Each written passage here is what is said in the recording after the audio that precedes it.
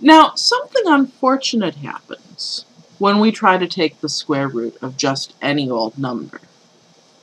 So far, we've seen numbers with nice square roots. The square root of 9 is 3, because 3 squared is 9.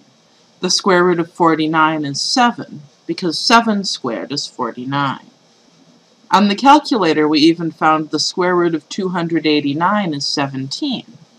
Presumably that's because 17 squared is 289. Let's make sure that really works. 17 squared means 17 times 17. That really is 289. But what if we have something that is not one of these so-called perfect squares? The perfect squares are just the numbers that we get by squaring integers. So 0 squared is 0, 1 squared is 1, 2 squared is 4, 3 squared is 9, and so on. But you'll notice as this list goes on, these numbers just get further and further apart. What about all the numbers in between? What about the square root of 2? Well, you'll notice the bigger the number, the bigger the square root. So, the square root of 2 must be a number that's between 1 and 2. That's the only possibility, right? It has to be in between here. Now, we know a lot of numbers between 1 and 2, and so far, they're all fractions.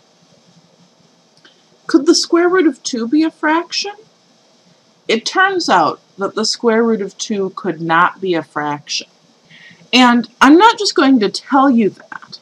It's not just that I can't think of a fraction that we can write it as. It's that we can show that no fraction is the square root of 2.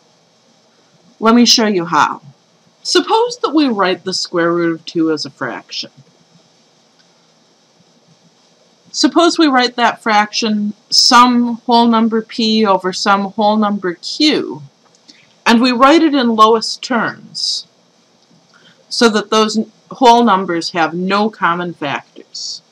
To say that the square root of 2 equals p over q, though, means to say that p over q squared is 2. Notice that I didn't make any kind of weird move like squaring both sides of an equation here.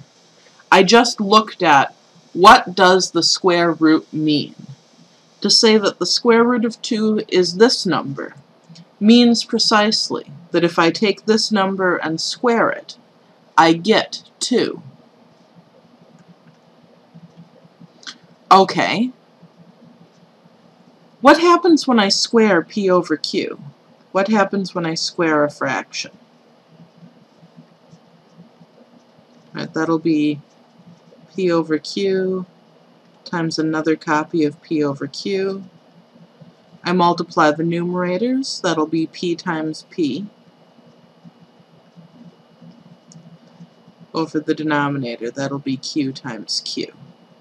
So p times p over q times q equals 2. I'm going to multiply both sides of this by q times q. And what I get then, the q's cancel out, p times p equals 2 times q times q. If these two are the same numbers, they must have the same prime factorization. Because remember, we know that any number can factor into primes in just one way. But now we have, okay, p times p, if I make a factor tree for that, obviously it has p and p as its factors. And then coming down from those, we have the factors of p and the factors of p again. On the other hand, my 2 times q, if I make a factor tree, I have 2 and q times q. I'll break that up as a q and another q. And then we have the factors of q and the factors of q again. The key thing to notice is, over here, we have a 2 among the factors, which means there must be a 2 among the factors over here. The only place that the 2 could be, it must be one of the factors of p. At some point when we're factoring p, we must get 2 times some other stuff. But if 2 is a factor of this p, it must also be a factor of this p.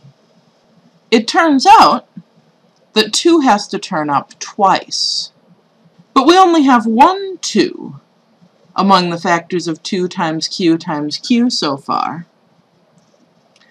There must be another one. There must be one among the factors of q. I could keep going this way, but I already have what I need. There has to be a 2 among the factors of p, and also among the factors of q. That is, 2 is a common factor of p and of q. But we assumed that p over q was written in lowest terms, so p and q didn't have any factors in common. So this can't possibly be the case.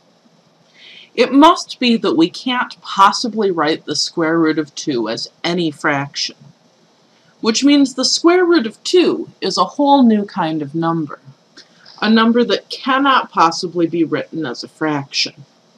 Remember the sets of numbers that we have so far. We have the whole numbers 0, 1, 2, 3, 4, and so on. We have the integers. Those are the whole numbers and their negatives. So,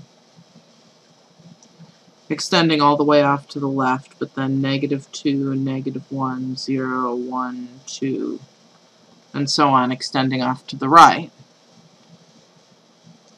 And then we have the rational numbers. Those are the numbers that can be written numerator over denominator, where the numerator and denominator are integers, and the denominator is not 0. Those are all of the numbers that can be written as fractions. And that included certain decimals. We'll see more about that in the next video. But now we have a whole new family of numbers. They're the numbers that cannot possibly be written as fractions. So far, the example we have is square root of 2. And by basically the same argument we just gave for 2, for any whole number, either it's a perfect square and its square root is a whole number, like the way that the square root of 36 is 6, or the square root of n is irrational.